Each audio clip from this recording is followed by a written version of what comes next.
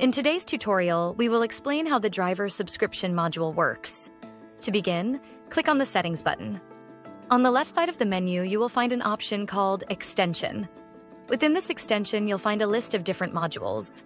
Here you will find a module named Driver Subscription, which is specifically designed for drivers.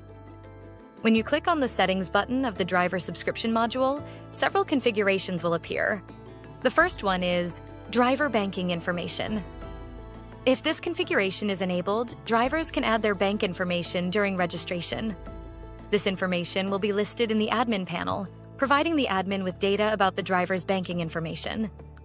The next configuration is Required Minimum Balance for Ride Requests. If a driver's wallet balance falls below this amount, they will not be able to go online from the driver application. They will need to top up their wallet before they can go online. This configuration sets a minimum balance for drivers. The next configuration is Minimum Top-Up Threshold. When drivers top up from the driver application, they must add at least this defined amount.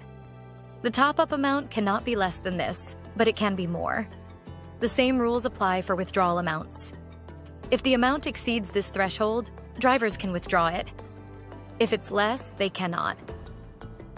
The final configuration is Driver Banking Information for the admin.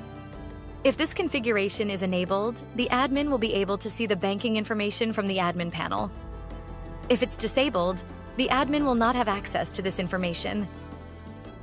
If this module is disabled, there will be no transactions on the driver app side because there will be no wallet and no boundaries to go online. This will be managed by the admin itself, useful for companies that pay drivers a salary and do not require them to subscribe, top up, or withdraw balance from the driver application. If the module is enabled, the admin must define the boundaries for the drivers. If it is disabled, drivers do not need to maintain a specific balance or top up from the driver application. This is how the driver subscription module works for drivers.